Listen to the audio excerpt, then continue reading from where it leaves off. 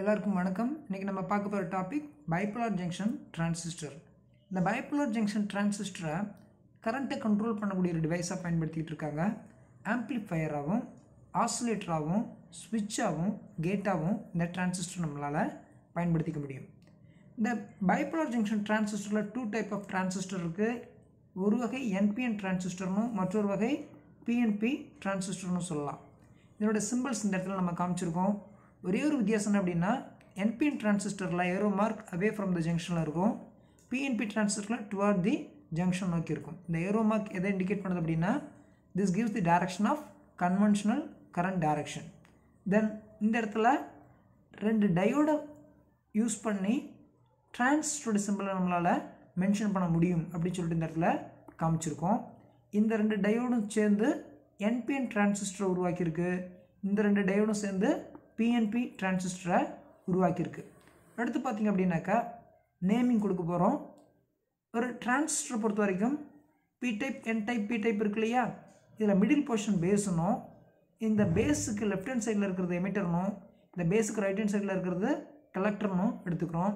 இது மூணுமே semiconductor ohms லாவை obey பண்ணாது. ஆனால் இந்த எமிட்டர் பேஸ் கலெக்டரை இணைக்கிறதுக்கு நமக்கு சம் ஃபிசிக்கல் ஒயர்ஸ் தேவைப்படும். அந்த ஃபிசிக்கல் ஒயரை தான் இந்த இடத்துல என்னென்னு சொல்லியிருக்காங்கன்னா ஓமிக் கான்டாக்ட்னு சொல்லியிருக்காங்க. அடுத்து பார்த்திங்க அப்படின்னாக்கா இந்த பைபோலார் ஜங்ஷன் டிரான்சிஸ்டரில் 2 ஜங்ஷன்ஸ் இருக்குது, 2 டெப்ளீஷன் ரீஜன்ஸ் இருக்குது. எமிட்டர் பேஸ் ஜங்ஷன் நம்ம ஃபார்வர்ட் பேஸ் பண்ணணும், கலெக்டர் பேஸ் ஜங்ஷன் நம்ம ரிவர்ஸ் பேஸ் பண்ணணும். அடுத்து பார்த்தோம் அப்படின்னா எமிட்டர் பேஸ் அண்டு கலெக்டருடைய ஃபங்க்ஷன் நம்ம 1 by 1 பார்க்கலாம். இந்த இடத்துல இது எமிட்டர், இது பேஸ், இது கலெக்டர். ஒரு என்பிஎன் டிரான்சிஸ்டரை நான் வந்து காமன் பேஸ் மோடில் நான் எடுத்துக்கிட்டேன். இந்த இடத்துல 2 ஜங்ஷன் 2 டெப்ளீஷன் ரீஜன் இருக்குன்னு சொன்னோம் இல்லையா?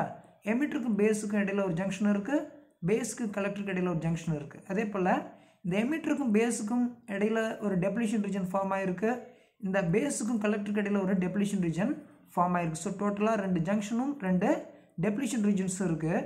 தென் இந்த டிரான்சிஸ்டர் ப்ராப்பராக ஒர்க் ஆகணும் அப்படின்னாக்கா இந்த எமிட்டர் பேஸ் ஜங்ஷனை ஃபார்வர்ட் பைஸ் பண்ணணும், இந்த கலெக்டர் பேஸ் ஜங்ஷனை ரிவர்ஸ் பைஸ் பண்ணணும். ஃபார்வர்ட் பைஸுங்கிறது ஒன்றும் இல்லை, என் டைப் செமிகண்டக்டரோட பேட்டரியோட நெகட்டிவ் டெர்மினல் கூடயும் பி டைப் செமிகண்டக்டரை பேட்டரியோட பாசிட்டிவ் டெர்மினல் கூடயும் கனெக்ட் பண்ணால் அது ஃபார்வர்ட் பைஸில் இருக்குன்னு அர்த்தம்.